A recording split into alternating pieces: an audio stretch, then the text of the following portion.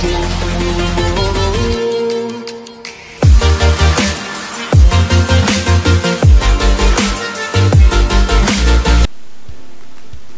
guys, Jana here.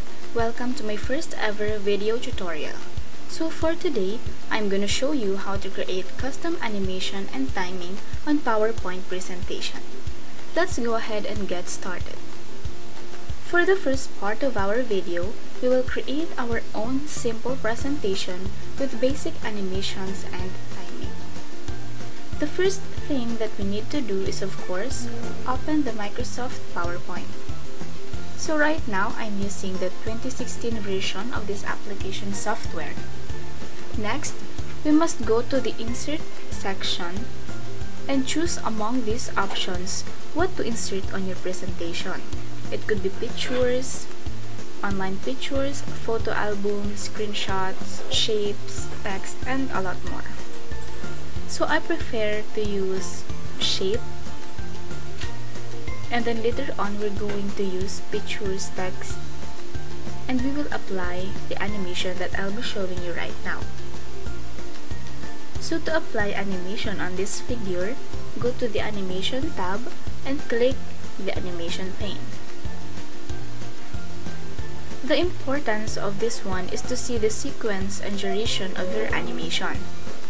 You can also edit which one will appear first, before and after by clicking these buttons. Anyway, let's now click Add Animation, and here we can see the preloaded sets of animations. We have sets for entrance, emphasis, exits, motion paths, and a lot more options. Now let's choose Fly In for the entrance of the figure, then Darken to emphasize, and last is Fly Out for the exit. Now let's see what happens to the figure after applying animations. There you go. Now let's adjust the timing of the animation. So in adjusting the duration and timing of the animations, there are three options. The first one is to adjust the properties here located on the ribbon. These three properties. Next one is by simply dragging this bar located on the animation pane. So as you can see, you can just simply adjust how many seconds do you want your animation to be shown. And the third option is to right click on the animation, and you can see all the options or properties of the animation. Now let's adjust the timing by using the first option. So what will happen if we choose after previews? So obviously the animation will play after the first animation, and we're going to add its duration to 2 seconds. And for the third animation, let's apply after previews, then with a delay of 3 seconds. Now let's see.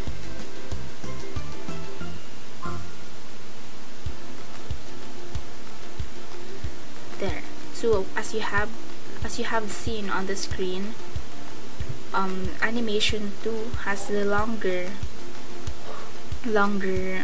duration among the 3 animations, and also the delay for the third animation is 3 seconds.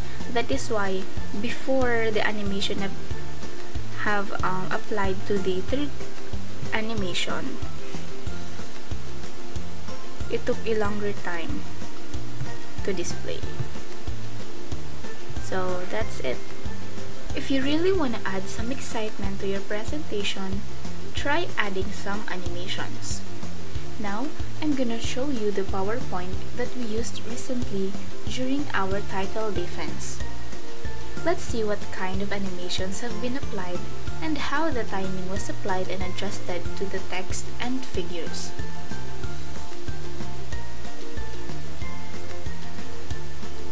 There you go. PowerPoint has a wide variety of animated effects that can be applied to text and other objects. Again, let's check the animation pane to see the sequence of animations. Animation pane can also be helpful if you already have a lot of animations on your presentation. It can help you to view the order of your animation that you have just applied, and you can also reorder the animations. So as we can see on the screen, there is a number on the left side of the text and figures. This one indicates that the text or any object has an animation. The thumbnail of the slide will also have a star icon. Now, you must also take note that the key to using animations effectively is moderation. This is the reason why we have used this animation to display the title. Say, if we used swivel effect, it could be distracting to the audience. Now let's apply the swivel effect. There. So instead of using the swivel effect, we will just use the previous effect, which is the fly in, so that it will look more formal and the title will be given a time to shine. It is also important to know that not every object needs an animation. This is especially true in more corporate or professional settings. Now, let's go back to the drop-down arrow and then choose the effect options from the menu, and a dialog box will appear wherein you can really fine-tune the effect. Some of these options will vary depending on the specific animation you're working with. Now let's say we're going to edit the animation from the right of the screen. Edit its smooth start within 5 seconds and with smooth end within 3 seconds. It also depends on you whether you're going to apply sound on your animation. You can also animate your text all at once, by word or by letter. Now let's see what will happen if we apply it by word. We can also adjust the timing. Now we have set it to after previous. Delay 0 seconds. We can also adjust the duration to 1 second. We can also set the repetition of the animation. So I prefer not to repeat the title since we are in a formal setting. Now let's apply the properties that we have adjusted.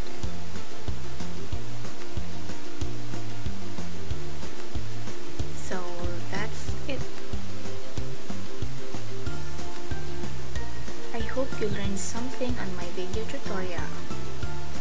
I am Jonali Abas, batch 2019-2020, 11 STEM 1 represent.